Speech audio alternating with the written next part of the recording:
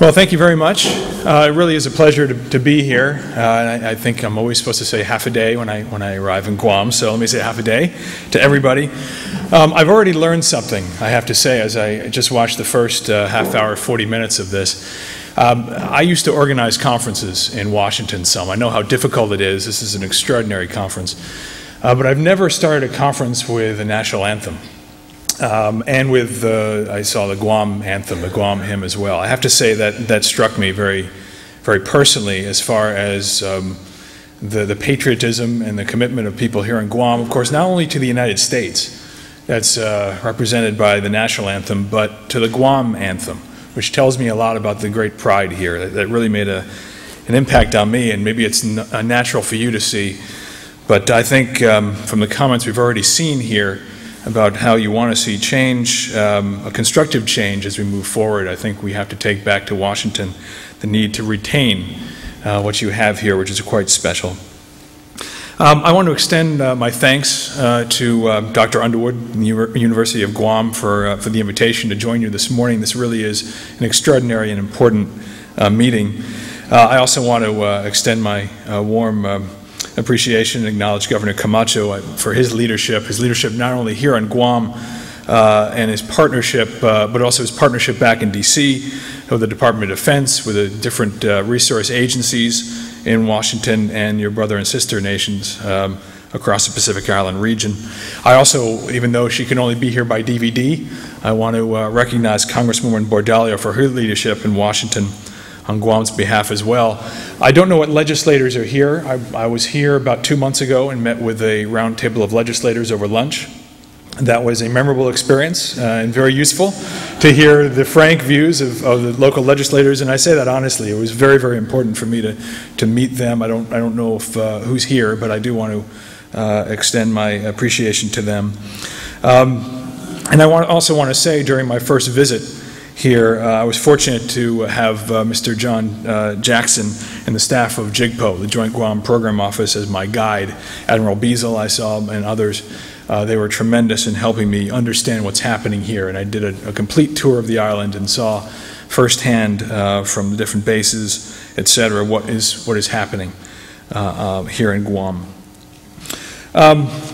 Now, I really appreciated the opportunity to come here. When I saw Dr. Underwood 2 months back, he mentioned this conference, and he said what's very, very important is to give the people of Guam a better context for understanding where they are in the context of U.S. strategy. We say it sort of offhandedly, Guam is going to be very important, but it's not really spelled out exactly why. So I'm here to do really three things. One is to provide that broader strategic context. Discuss first of all, America's strategic purpose in the Asia-Pacific region. Secondly, discuss the details and the guiding principles of the realignment plan as part of that strategy, including Guam's place in U.S. strategy. And then provide a status update on how we in Washington are proceeding with implementation of that plan. I think you heard from the previous two speakers a lot of those details. I don't have to go through them. And in fact, I think you over the next day are going to be talking about a lot of those elements of implementation, but I'll make a few comments from Washington's perspective.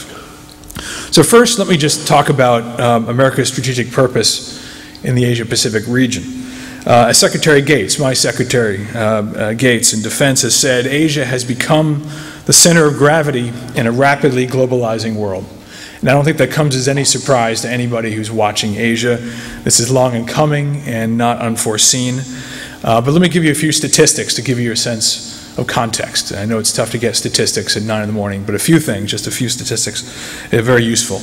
The region, the Asia-Pacific region as we define it, encompasses over half of the Earth's surface, includes 43 countries, 60% of the world's population. The U.S. has a total of 7 bilateral defense agreements around the world. 5 of them are in Asia, our treaty alliances with Japan, Korea, Australia, Thailand, and the Philippines.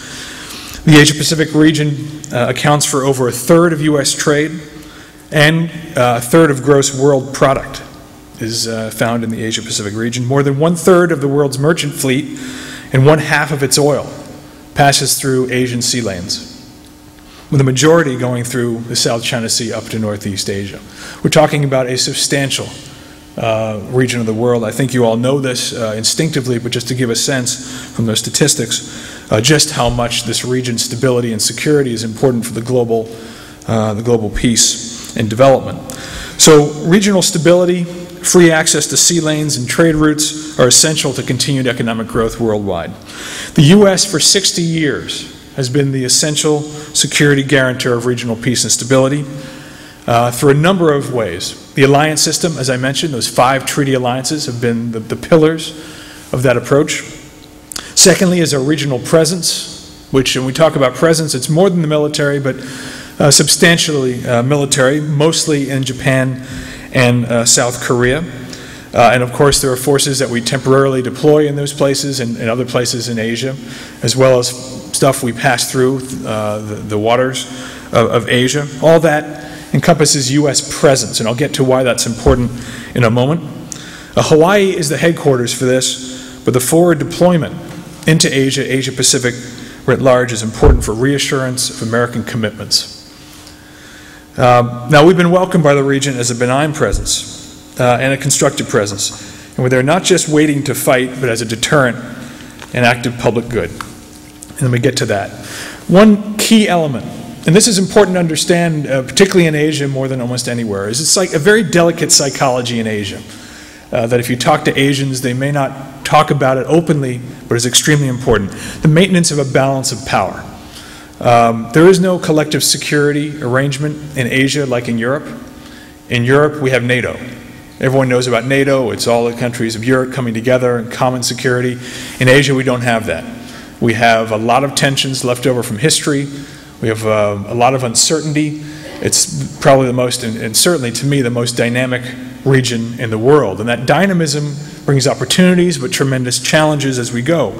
The tensions and suspicions remain among the nations, and you just very frankly look at them, whether it's China and Japan, Japan and Korea, China and Korea. You look at the newspapers now, Thailand and Cambodia. You can go down the list. There's still latent tensions and unresolved problems and conflicts in East Asia. The U.S. as a benign presence provides a certain balance, a certain reassurance of continuity in the mix of this change. We, of course, are a deterrent to the traditional challenges like North Korea and potentially a Taiwan scenario that's open. We also provide the space, because of our reassurance, for CBMs, for the nations not to focus on arms races, but confidence building measures. If we were not there, if we did not have the same system we have, there would be a vacuum into which others would place themselves. And in the face of rising major powers, China, India, Japan, Korea, even Indonesia, the uncertainty of a security vacuum is, I think, and they think as well in Asia, quite dangerous for the stability. So we are valued. Our presence remains valued, remains welcome, and remains constructive for Asia and all that I listed as far as the contributions of Asia to the world economy and world development.